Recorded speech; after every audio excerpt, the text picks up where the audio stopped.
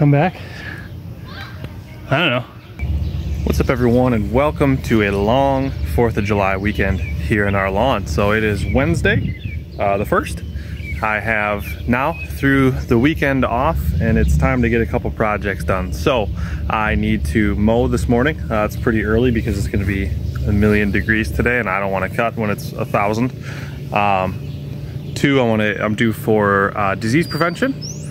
I need to get bifenthrin down, and I want to try to get dethatch and maybe some other soil amendment type applications down. I don't know what I'm due for. I got to look at my plan and my tracking of what's going down. But first, I have made an exciting discovery. Let's go take a look. So if you've been subscribed to my channel for any amount of time, you will know that I have never been able to identify what this grass is back here. And you can see what that all looks like, and then what down here looks like. Pretty sizable difference. And just because it doesn't perform very well, because it looks awful all the time, I've always assumed it's been some weed grass, something ridiculous. And then I watched Budget Lawn's recent video on Bermuda and bent grass, and he flashed a clip of overgrown bent grass on the screen, and I went, oh, that's what I have. And so if you know anything about my channel, if you've been following along, I have two shortcut areas where I'm experimenting on seeing if I can manage those, because I want to eventually, back there, put like a putting green in a practice facility. And that putting green, the intent would be to make it bent grass. So I already have it here. So if we could go through a couple of the characteristics that this patch of turf back here shares with bent grass. It does not like to be mowed tall, and if it is mowed tall, it gets lain over and matted down. Check. It does not do well in the heat of the summer and in drought. Check. It's very susceptible to disease, and you have to be really careful about that. Check. So hey, I already have the reel. Bent grass loves being mown short. I'm doing these experiments. I might as well experiment on the grass type that I plan to manage. So I need to get the whole yard cut, then I'm going to get the rotary out, bring that down a little bit, try to rake some of it up so we can get it cut down, and then I'm going to take the reel over it just right away at 1 1/4 inches where it's set right now. I'll probably abandon ship on this side, cutting that short, just let that grow back up because it really wasn't doing very well.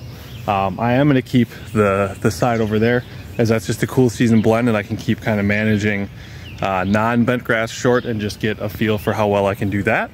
Lots to do today. Not today. Lots to do this weekend. And I'm just excited, and let's get into it. I'm not going to film the whole yard, but I am going to film my process back here of bringing down a section of that shorter. So I'll get to the mow, report back to you, and then let's cut that bit down.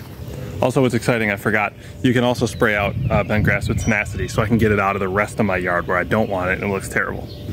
And while we're on the subject of tenacity, let's come out front here and give a little update on the status of things you shouldn't do, but I did anyway. So let's take a look at the young turf that I sprayed tenacity on because I wanted to get a pretty bad weed problem in there to at least slow down from taking over. And so let's see what we got. The actual turf is looking okay, but there are some signs of damage. You can see that guy right there is bleached.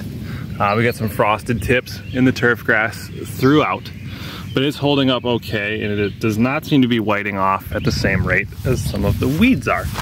Where you can see that is bleaching out pretty good. That's starting to bleach out. And over here, if we come, this section through here, there's actually quite a bit of bleaching in the grass blades.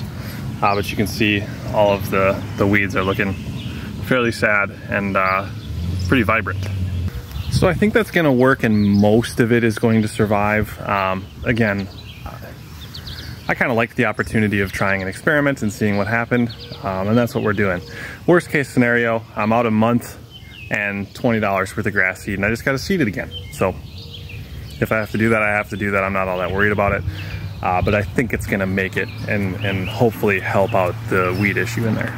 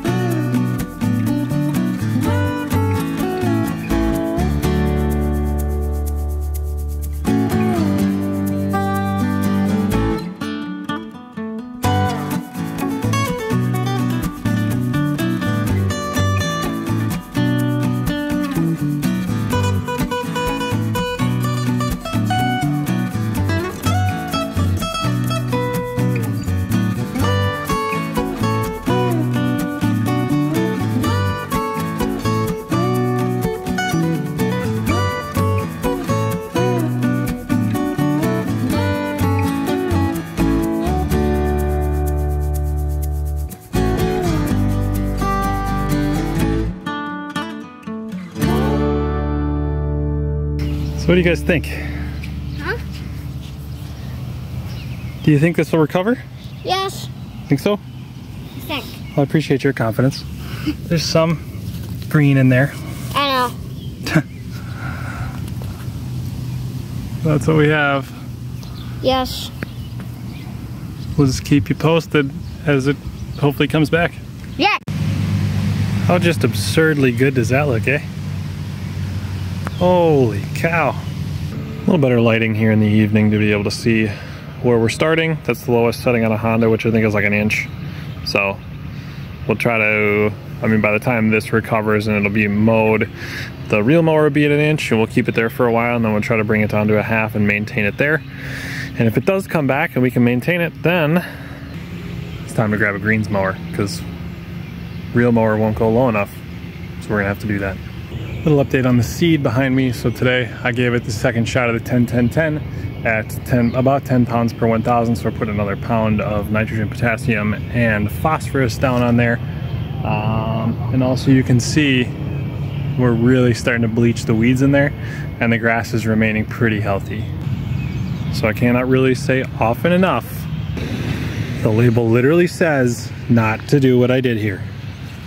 And you can see why. So this is Kentucky bluegrass, healthy, what we want to keep, and there's some bleaching in there. So the turf is being damaged by the tenacity a little bit, but that was a risk I was willing to take, because look at how effective, ooh, little fireworks, look at how effective it is in bleaching out the weeds. And again, I'm not looking to eliminate all the weed activity in here entirely, but it was starting to get out of hand, and just wanted to at least suppress it a little bit so that we could let the grass continue to grow in and fight through all this weed pressure.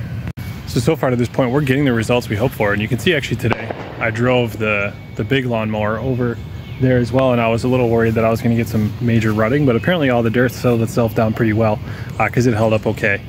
And so soon enough, that is going to continue all the way to the end of the sight line there, and I just can't. I cannot wait. So this stuff is gonna come back with a vengeance. Look at just overnight, it almost looks like I seeded. There's new growth in there, little grass blades, a doggo. Yeah, this is coming back. We're gonna be able to keep this short. And maybe it's already time to invest in the greens mower to get ready. Yo, look at the size of that guy.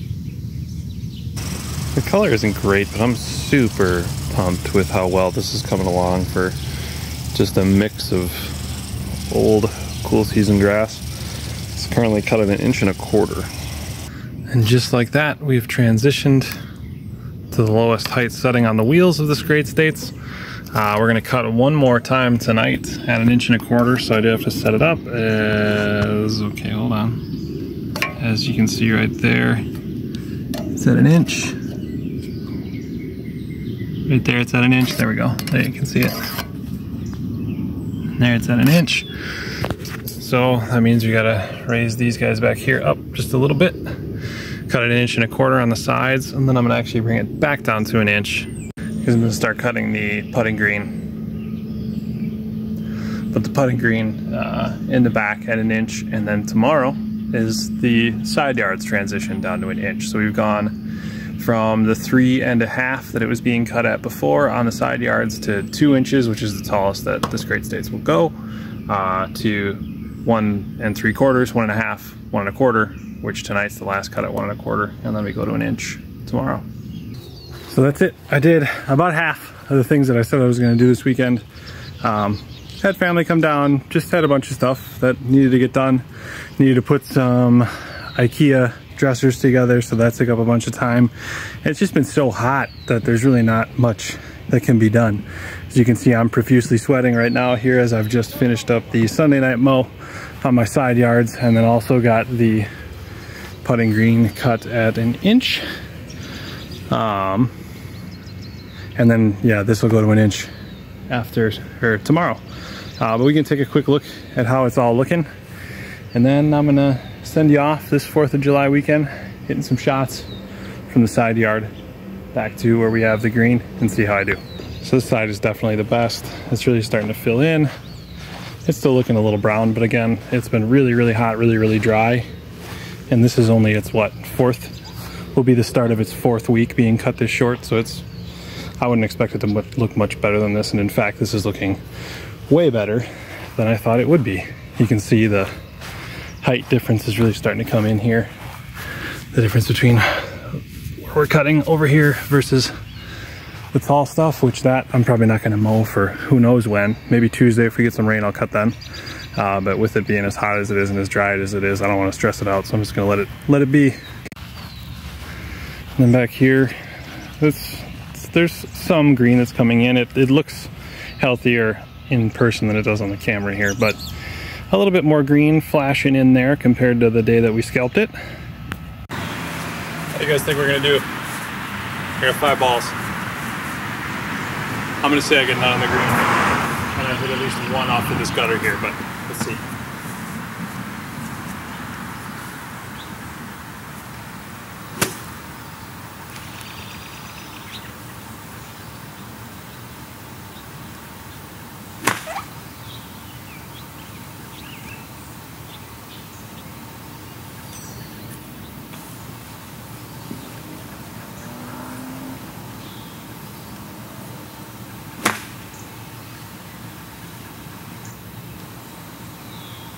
Ooh, that one was close. We gotta come in.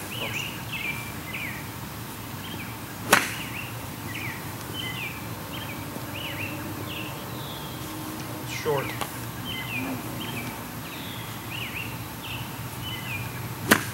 That one's very short.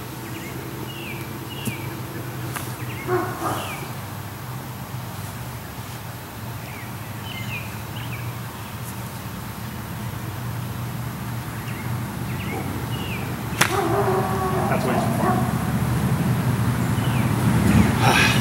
Over. I did in fact go for 5, but I did get them all on in 2.